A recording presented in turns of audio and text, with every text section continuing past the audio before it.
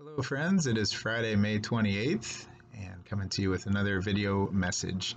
I'm here at church in my office, getting ready for Dennis Underwood's Celebration of Life service here in just about 45 minutes, and just figured it was a good time to send out a video. Obviously, Dennis is on my mind, my heart, as I'm sure he is for all of us today, and trying to just process that and the emotions that we feel whenever we lose someone that we love, someone we care about, someone who is important in our lives and to our congregation. And Dennis was one of those people, just such a good guy, a kind person, a gentle heart, and his sense of humor. I think we would all agree what a great sense of humor. I had the privilege of being at staff lunches with him while Cheryl was on staff when I started here, and just always just such a quick wit and loved puns and all those things. And so I definitely will miss that, and just his countenance and his personality and all that he brought to this place. And it got me thinking about a scripture driving in today, Ecclesiastes 3, the opening verses of that, which I'm sure will be familiar to many of us, says this: "There is a time for everything and a season for every activity under the heavens, a time to be born and a time to die, a time to plant and a time to uproot, a time to kill and a time to heal, a time to tear down and a time to build, a time to weep and a time to laugh, a time to mourn and a time to dance, a time to scatter stones and a time to gather them, a time to embrace and a time to refrain from embracing, a time to search and a time to give up, a time to keep and a time to throw away, a time to tear and a time to mend, a time to be silent and a time to speak, a time to love and a time to hate, a time for war and a time for peace." So that's Ecclesiastes 3, 1 through 8. Great verses. I'm sure as I read those, many of you have the bird song going in your head. I know that's true for me. I'm sure that would have been true for Dennis, seeing the types of music he was into, some that'll be played at the service today. I'm sure he would have been thinking of that song as well. And it's such a good scripture, because there are all these seasons. And sometimes I think we feel like we're supposed to just be happy all the time as Christians, or never feel those other emotions. And scripture gives us permission to do that, and that there are seasons for those things. And especially verse 4, a time to weep and a time for laugh, a time to weep and a time to laugh. That's so true anytime we have a celebration of life. It's a time for weeping, for grieving the loss of a loved one, but it's also a time to laugh, to celebrate, to share memories, especially of a person like Dennis, like all the laughter and humor that he brought.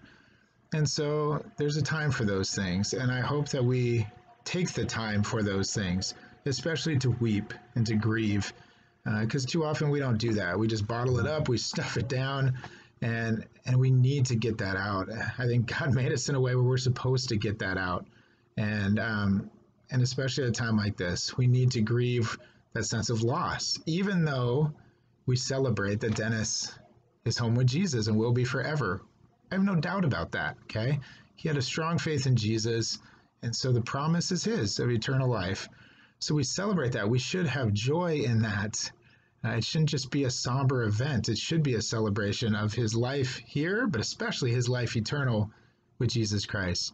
But it's also a time to weep. It's a time to mourn and grieve the loss of a friend.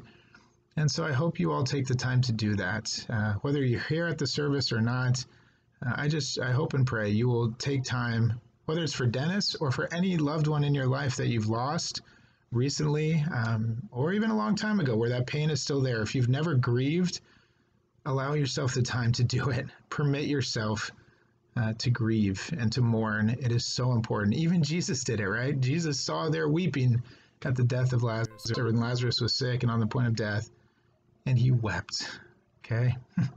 It is to be human, is to do that. And so he examples that, models that for us, exemplifies that. So we should do that as well.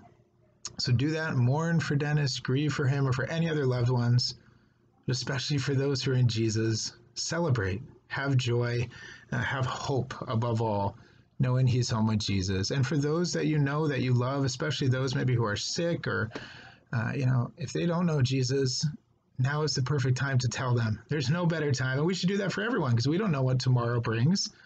But we know there's always the time to share the gospel of Jesus Christ, to tell people about his love for them, to tell them that it's not about if they've done enough or if they ever will do enough. It's about that Jesus has done enough. And if they just put their trust in him, that they will have not only eternal life, the greatest gift, but I believe also life in abundance here and now. Doesn't mean this life will be easy. There's no promise of that, but it will be good and abundant and filled with love because it will be surrounded by his love. So I know this is a shorter message, but got to go get ready for the service. But I just want to say God bless you all. You're in my prayers as you go through this morning. Again, whether you're here or not, especially if you knew Dennis well, as you grieve, but also as you celebrate that he is home with the Lord. So have a great weekend, long weekend. We give thanks to, as we remember all those who sacrificed so much for our freedoms this weekend and Memorial Day on Monday. And let's not take that for granted either, that there are those who have given so much and who continue to do so for the freedoms we enjoy. And as Jesus said, greater love has no one than this, that they would lay down their life for their friends. We remember that this weekend, and may we do the same, even if it's not in that same way. Let's put others first. Let's give of ourselves for the sake of others. So God bless you. Look forward to preaching this weekend on this Sunday on Jesus' teaching on storing up treasures in heaven. Look forward to that and connecting with you either in person, if you're here on Sunday, or through the live stream. So God bless you, friends.